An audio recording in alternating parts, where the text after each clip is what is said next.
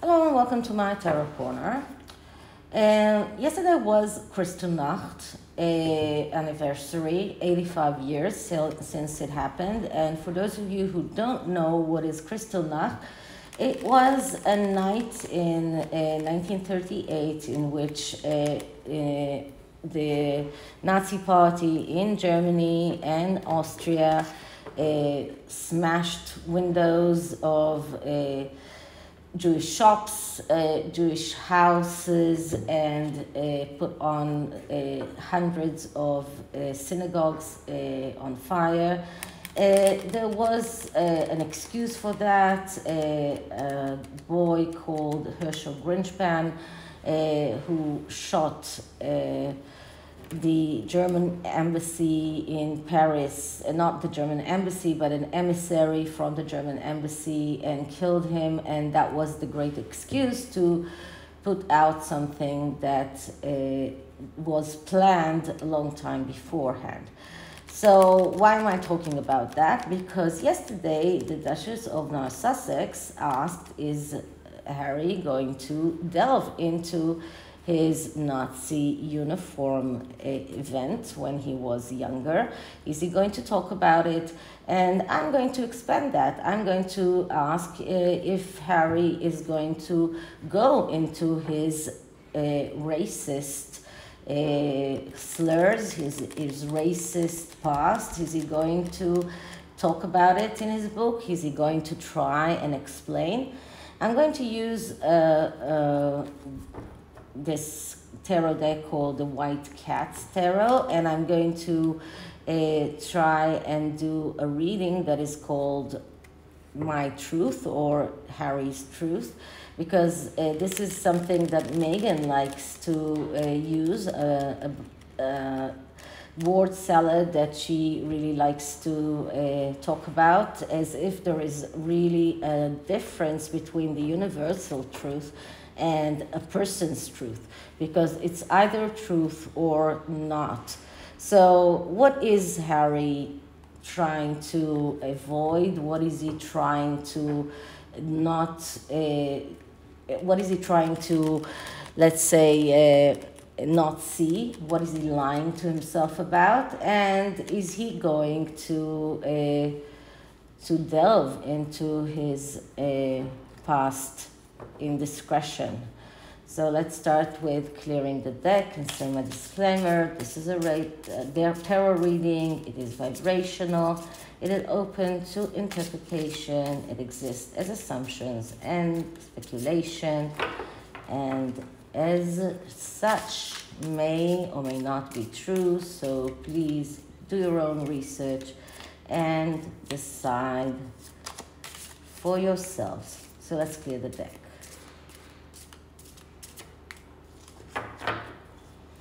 Okay, now let's ask. So what is Harry lying to himself about? What is the real truth? And is he going to uncover the real truth in his book? Or is he going to go on lying to himself and to the world? Is he going to talk about his past racist slurs, his past wearing Nazi uniform event? Is he going to touch those things in his book, or is he going to only speak about his own grievances? Okay, so let's cut it in three, and the first card is going to tell us what is Harry lying to himself about. So the first card is Strength. Okay, now Strength is not a bad card. It's a message card, but it is a card that speaks about finding control within yourself. Now, because he's lying to himself about that, this is a card that tells us that Harry is telling himself that he controls his life. He's telling himself that he's not inside the lion's mouth.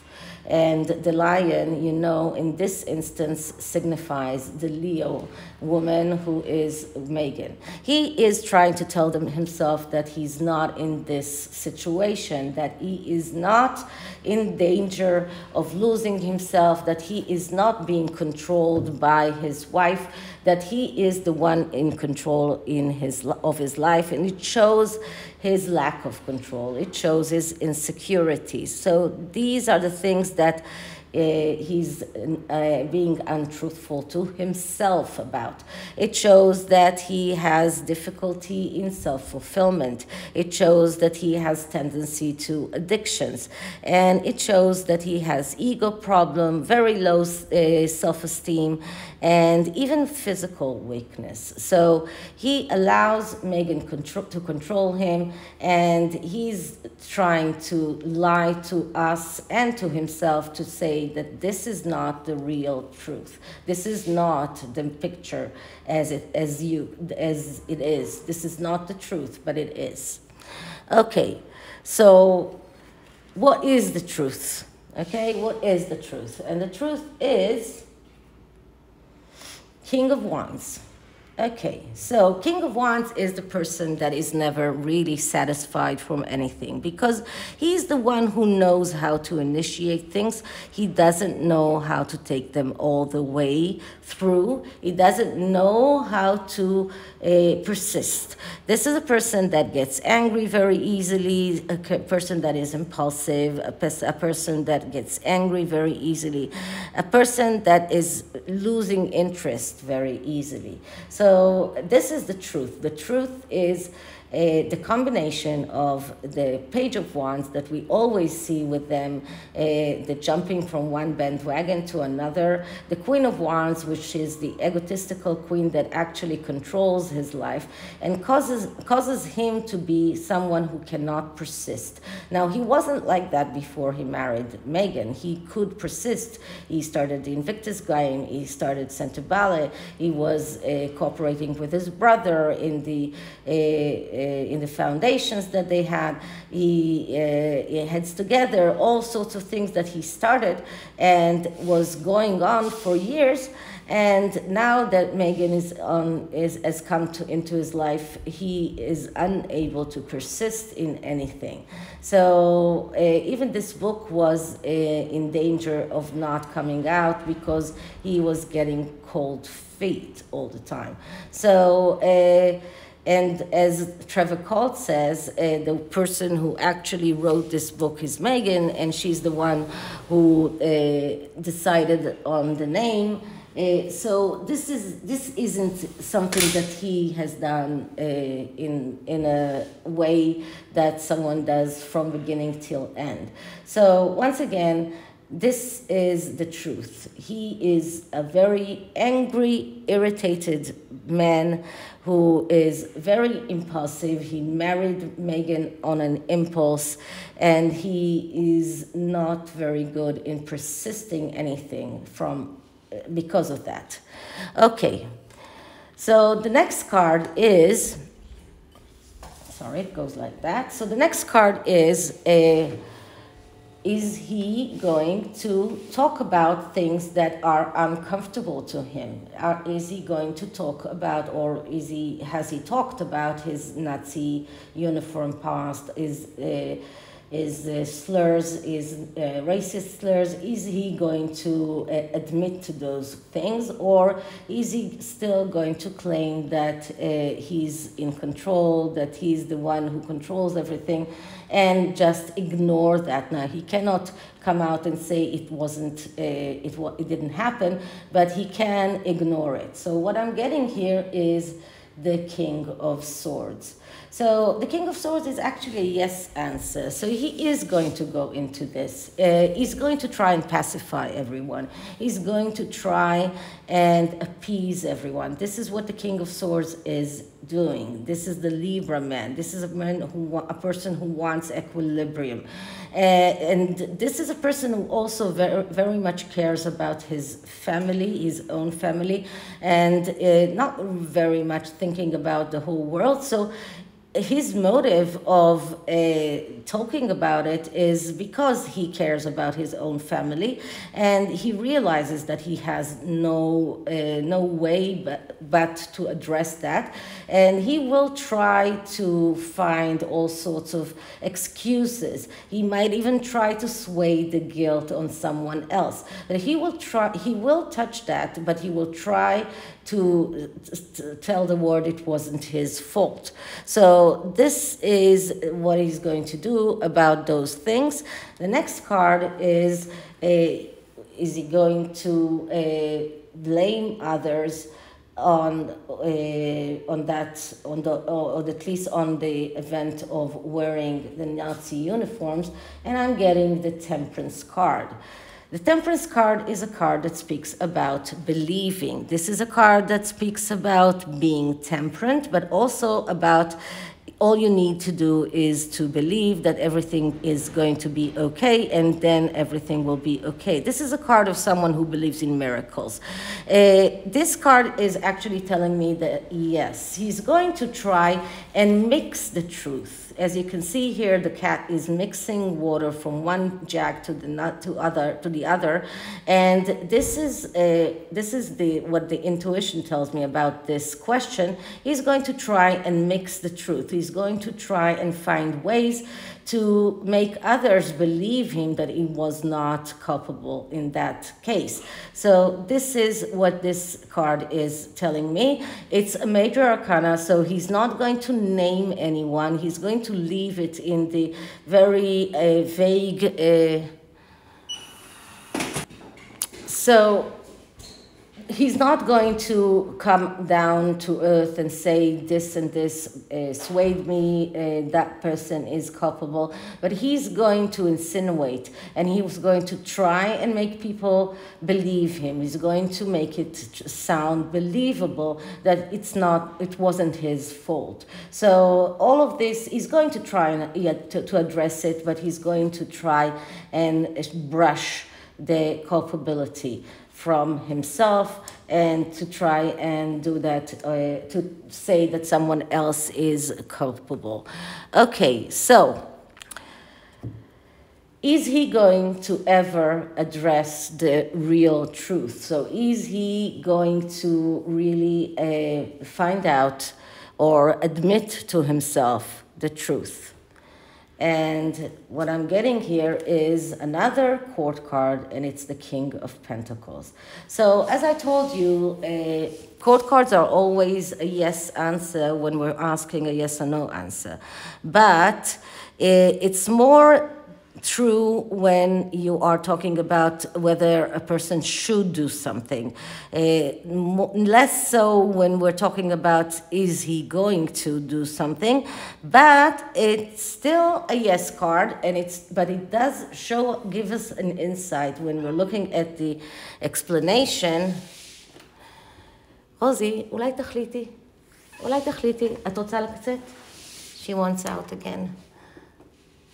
So we really need to look at the interpretation of the King of Pentacles to understand what is he going to do? Is he going to face the truth one day or not? And this is a card that speaks about someone who is the general manager, someone who is able to handle things that are connected to money, to independent career. But this is a person who doesn't really care about his own family, and it is a card of someone who is cold. It is a card of someone who is stubborn. And I'm going to take the stubbornness of this card from here, and I'm going to say that he's not going to face reality as it is, because it's not getting into his narrative, because it's not something that he wants to admit to himself, and because it's not a good way of making money. So for his, or in his eyes, He's not looking at the book as a way to solve his problems or to admit to all sorts of truth. It's only a way of making money, and being truthful about things is not going to help him. So that's what he thinks. I think that if he's being truthful, he will be a lot more believable, and people will want to read what he's writing, and they don't want to read what his wife wrote. So once again, this card, although it's a yes card, is telling me that because of the interpretation of this card, he's too stubborn to admit to the real truth. Okay, next card is, I'm sorry, is Harry good enough to succeed in the things that he wants to succeed? Is he really good enough? And the answer that I'm getting is the Knight of Swords. So that's another court card, and I think that it is 1, 2, 3, 4 court cards, 2 major arcanas, all in this reading, and we're talking about 6 cards by now. None of the cards are minors, real minors. So minors are more down to earth cards, are cards that it's a lot easier to feel, to really see them being any kind of getting into something. Court cards are people that lose opportunities. The Knight of Swords is the small kid. This is someone who loves, who doesn't like to do the work by himself. He's waiting for others to do that for him. This is a person that would use a ghostwriter. He won't even try to write himself. He's not someone who likes to do the work, and that is also about whether or not he's willing to do the real kind of mental work that he needs to do. So this card is a no. He's not good enough because he's not doing things by himself. He's waiting for others to do that. And this is another card that shows me that he's going to try and shift the blame. This is another card that shows that he's not willing to take responsibility for the things that he has done. He is and he's losing opportunities because of that over and over again, and that is why we have so many court cards here. So the last card is what will be the outcome, the real outcome of this whole situation, of him coming out with telling us about the Nazi uniform incident, but not taking responsibility. What will be the outcome of that? And the outcome of that will be the Four of Swords. So the Four of Swords, it's the only minor arcana in this reading, and it's not a very good one, because the Four of Swords is a card of someone who is taking some time off, someone who is unable to make decisions. That is the psychological interpretation, but this card looks like someone who has, as you can see, 3 swords over his head. He's not in a very good situation. Here, that even looks dead. It's not even looks like someone who is asleep or is resting. This is a person who is really in very bad situation. This is a person who is ill, and illness doesn't have to be physical. It can also be mental illness. This is a card of someone who is standing still. So no, he will not have a good outcome here. People will not appreciate his attempt to try and sway the blame on others, to try and tell to shift or to sway the truth, and to try and claim that things were different than they really were. People are not going to appreciate that, and altogether it's going to be very difficult for him.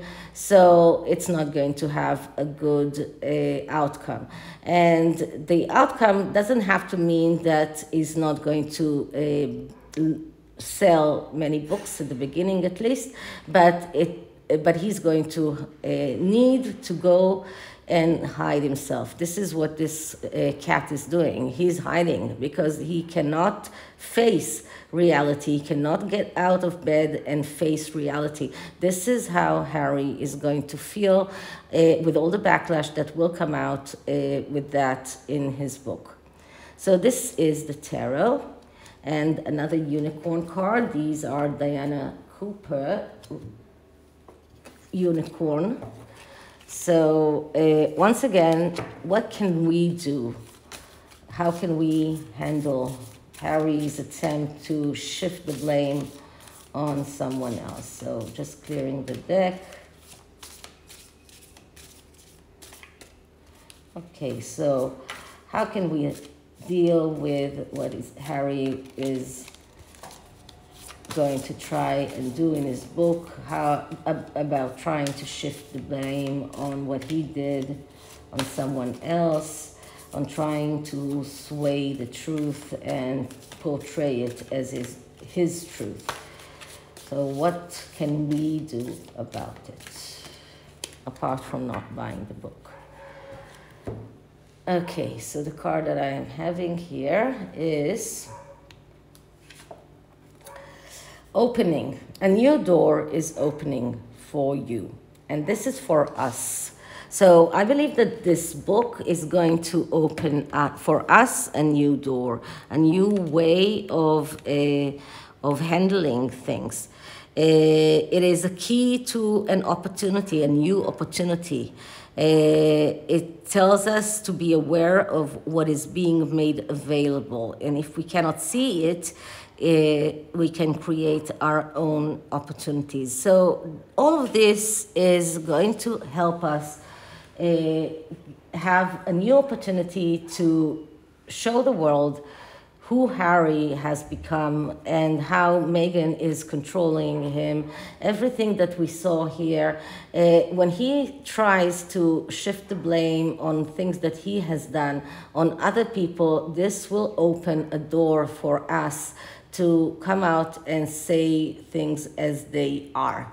Okay, so this is it for this reading. I hope you liked it, and if you did, please like, subscribe, hit the notification bell, leave me a comment. See you on the next one. Bye.